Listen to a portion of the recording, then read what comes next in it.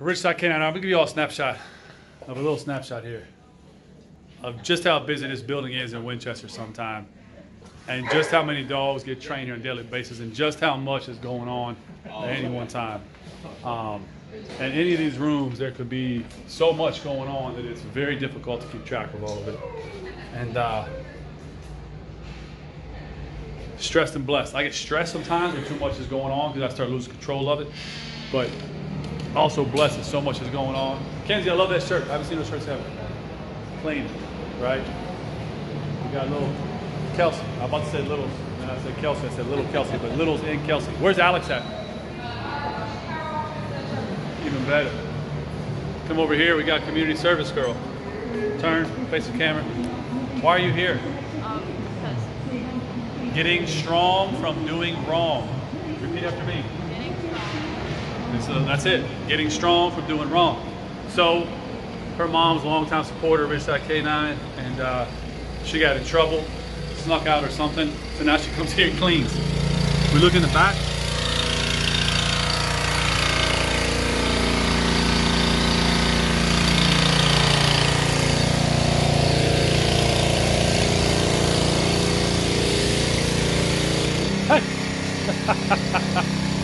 Keep that boy alive, son.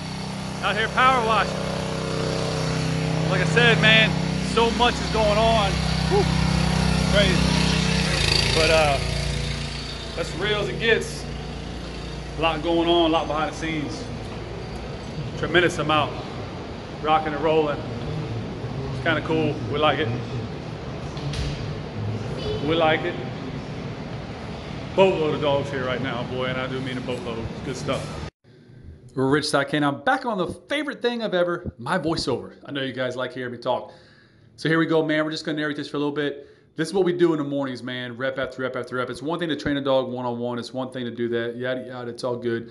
But we do a lot of group place work like this, man. Really quick, try to get some engagement. We have 4 different dogs here, 4 different drive levels, 4 different issues. The healer, as you can clearly tell, can be a little bit aggressive.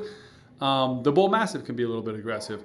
The one little pit bull cross over there is fine, and the other little bulldog cross is very shy, right? So we're doing different things. It all starts off with some activity. We end a lot of those lessons with just some social time with the dogs, learning they can be pet, get affection, be calm in the presence of other dogs and other people, and not have to go seek out those dogs or those people. They can stay focused on their handler.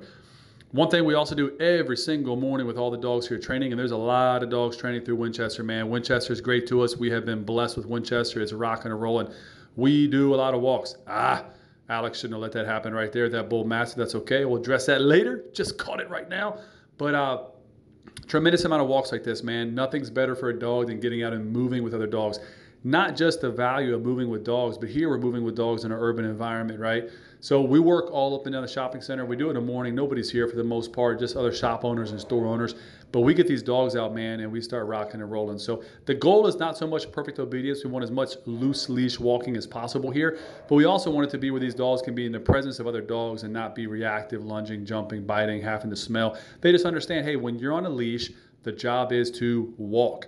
Walk under control, walk correct. And this is a tough group. So that bull mastiff and that healer, just so you know, have had fights. They do not like each other. They're actually neighbors of each other. And then the 2 dogs in the middle are actually like pack mates. So a lot of dynamics going on. We try to end every one of these walk groups with a little circle like this. That way the dogs, again, can start to learn to, hey, now Taylor just got involved. See, another Malinois just came up on us. That's okay.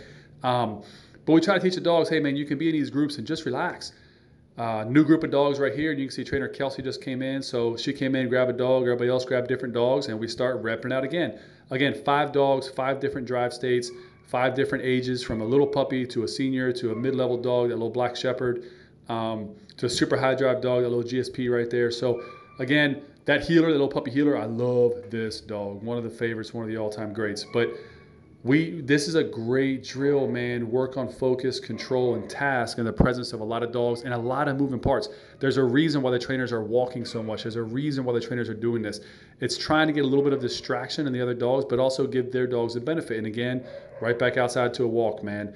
Really important, really critical. Allows for clarity, allows for movement, gets the dogs to kind of understand the task here. Hey, we're just moving in a group. Now, we'll put the adult dogs kind of up front in a row like we do. The puppy needs to maintain the rhythm. This puppy has a ways to go, learning the basics. Very, very young little healer. Very excited, awesome little puppy. But he's learning He's staying in the back right now, but you know he'll work through it. By the time he's done, he'll be rocking and rolling. And going both directions, man, I can't say enough about it, guys. I can't stress. If you guys need help, let us know. From board and trains to day training, which most of these dogs are here on day trains, but from board and trains to day training to lessons, you name it, we do it. You know, Ridgeside Canine has over 20 full-time trainers, multiple locations, whatever we can do to serve you guys. This is a mix of trainers and interns right now, but if we can help you, let us know.